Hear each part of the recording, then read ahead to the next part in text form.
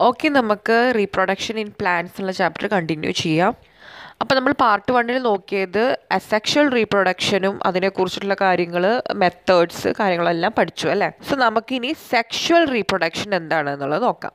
So first പാർട്ടിൽ ഞാനൊന്ന് പറഞ്ഞു വെച്ചിരുന്നു, സെക്ഷൽ റീപ്രൊഡക്ഷൻ എന്ന് പറയുമ്പോൾ എന്താണ്, അവിടെ 2 പാരൻസ് ഉണ്ട് അല്ലേ, 2 parents R involved and seeds വേണം അല്ലേ. സോ ഒരു പ്ലാന്റിൽ സെക്ഷൽ റീപ്രൊഡക്ഷൻ നടക്കണമെങ്കിൽ അതിൻ്റെ പാരൻസ് എവിടെയുള്ളത് നമുക്കറിയണം അല്ലേ. സോ യെസ്, ഫ്ലവറിൻ്റെ അകത്താണ് നമ്മുടെ പാരൻസ് ഉള്ളത് കേട്ടോ. മെയിലും ഫീമെയിലും ഉള്ളത് ഫ്ലവറിൻ്റെ അകത്താണ്. So flower is the reproductive part of A plant. So നിങ്ങൾക്ക് ക്വസ്റ്റ്യൻ ചോദിക്കാം, which is the reproductive part of A plant in sexual reproduction. Okay, so it is flower. So ഒരു ഫ്ലവറിൻ്റെ അകത്ത് വെച്ച് തന്നെ മെയിൽ ഗാമേറ്റ്സും ഫീമെയിൽ ഗാമേറ്റും കൂടിയിട്ട് ഫെർട്ടിലൈസേഷൻ അവിടെ നടന്ന് നടന്ന ശേഷം ഞാൻ പറയും നിങ്ങൾക്ക് ഗർഭിണി ആവുന്നതാണ് എന്ത്, ഫ്രൂട്ട് ആവുന്നത്. ഓക്കെ, അങ്ങനെ ആലോചിച്ച് വെക്കുക. ദെൻ ആ ഫ്രൂട്ടിനകത്ത് ഉണ്ടാവുന്ന സൈഗോട്ട് എന്ന് പറയാം, അതൊക്കെ നമുക്ക് ഡിസ്കസ് ചെയ്യാം കേട്ടോ.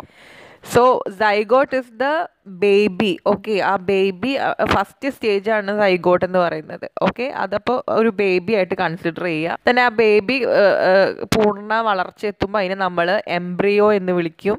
അതാണ് നമ്മുടെ ഫ്രൂട്ടിനകത്തുള്ള സീഡ്.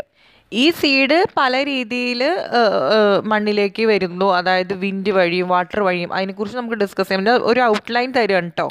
അങ്ങനെ സീഡ് ജെർമിനേറ്റ് ചെയ്യുന്നു, അതായത് പുതിയ പ്ലാന്റ് ആയിട്ട് മാറുന്നു. അപ്പോൾ നമുക്ക് ഫ്ലവറിൻ്റെ അകത്തുള്ള റീപ്രൊഡക്റ്റീവ് പാർട്സ് ഏതാണെന്ന് നോക്കാം. ഇത് നിങ്ങൾക്ക് വരയ്ക്കാനും ചോദിക്കും. Okay, sketch the reproductive parts of A flower എന്ന് നിങ്ങൾക്ക് ഒരു ക്വസ്റ്റ്യൻ ചോദിക്കും, മിസ് ചെയ്യരുത്.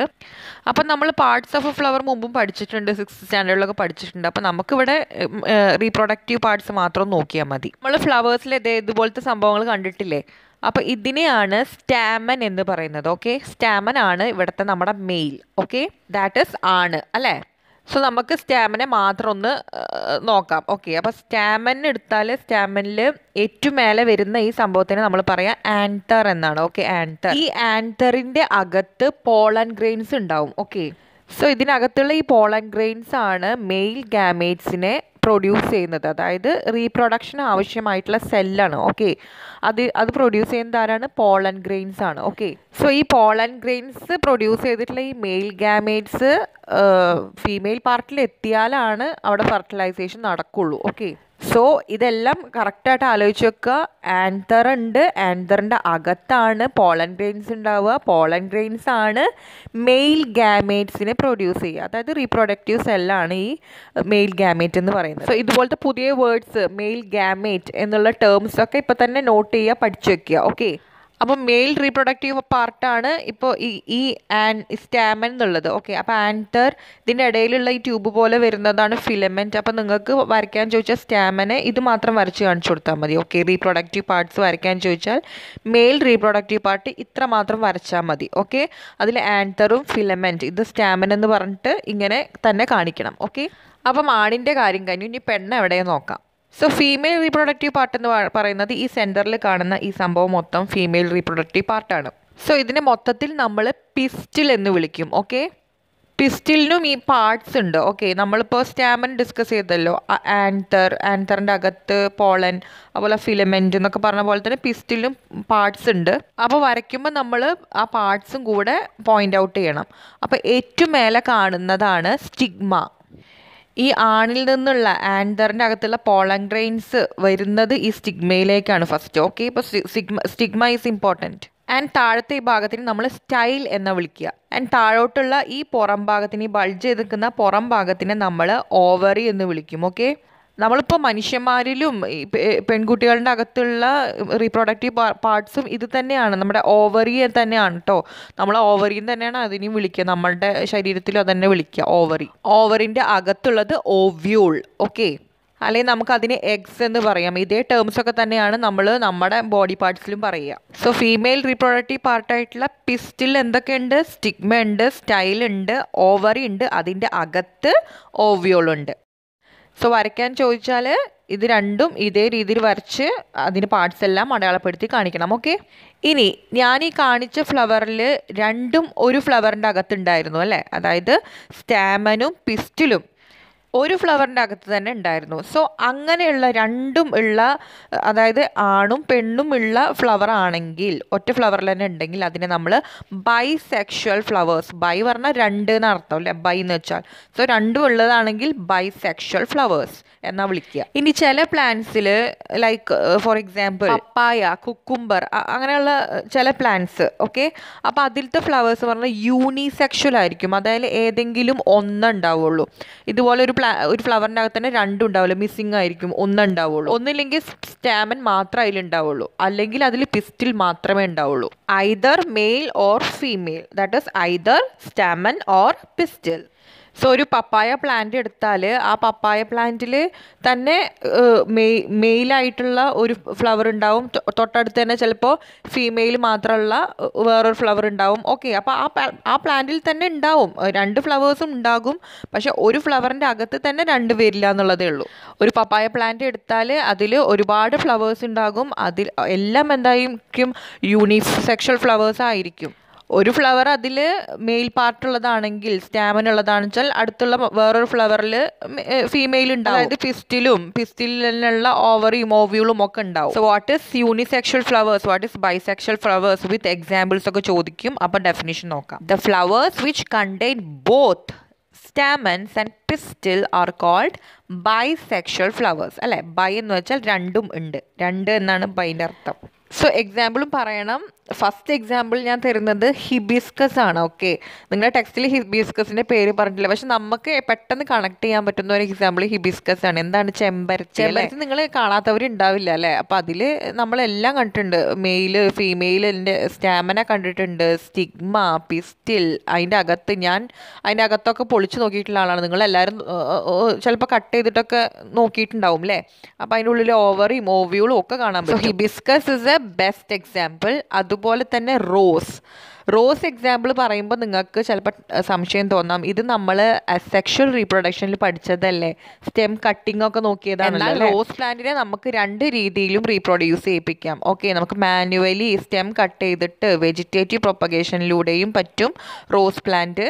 അതുപോലെ തന്നെ റോസ് ഫ്ലവറിൽ രണ്ടും മെയിലും ഫീമെയിലും ഉള്ളതാണ്. ഓക്കെ, അപ്പോൾ അതിനെ നാച്ചുറലായിട്ടും നമുക്ക് റീപ്രൊഡ്യൂസ് ചെയ്യാൻ പറ്റുന്നതാണ് റോസ് പറഞ്ഞ പോലത്തെ നമ്മൾ ചെറുപ്പത്തിലെ പഠിക്കുന്ന ഫ്ലവേഴ്സിൻ്റെ പേരുകൾ പഠിക്കുമ്പോൾ റോസ്, ലില്ലി അല്ലേ.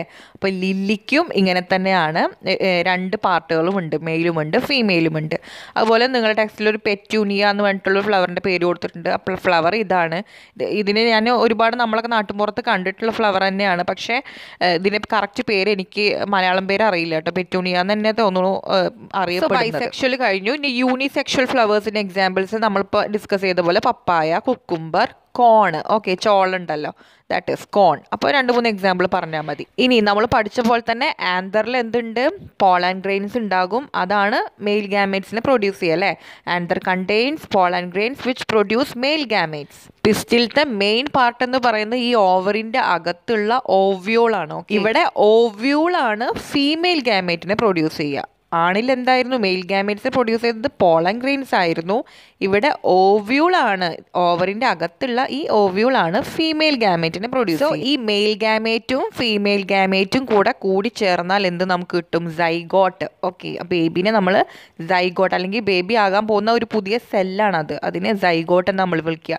രണ്ടും കൂടെ ഫ്യൂസ് ചെയ്ത ആ സംഭവത്തിനെ സൈഗോട്ട് എന്ന് വിളിക്കുക. The male and the female gamete fuse എന്ന് വെച്ചാൽ കമ്പൈൻ ചെയ്യുക. ഓക്കെ, രണ്ടും കൂടെ മിക്സ് ആവുക, fuse to form A zygote. So ഇതൊക്കെ മെയിൻ പോയിന്റ്സ് ആണ്, ഒന്ന് നോട്ട് ചെയ്യുക. ഇനി സൈഗോട്ട് ഫോം ചെയ്യണമെങ്കിൽ, അതായത് പുതിയൊരു സെല്ല് ന്യൂ പ്ലാന്റിന് വേണ്ടിയിട്ടുള്ള ആദ്യത്തെ സ്റ്റേജാണ് ഈ സൈഗോട്ട്. അപ്പോൾ അത് ഫോം ചെയ്യണമെങ്കിൽ നമുക്ക് എന്ത് വേണം, ഈ ഫീമെയിൽ ഗാമേറ്റും മെയിൽ ഗാമേറ്റും ഒരുമിച്ച് എത്തണം അല്ലേ. സോ എങ്ങനെയാണ് ഈ മെയിൽ ഗാമേറ്റ് ഫീമെയിൽ ഗാമേറ്റിലോട്ട് ഇങ്ങോട്ട് എത്തുന്നത്? How the mail gamete in pollen grain reaches the female gamete present in the ovule. So it is through പോളിനേഷനിലൂടെയാണ് ഇത് സംഭവിക്കുന്നത്.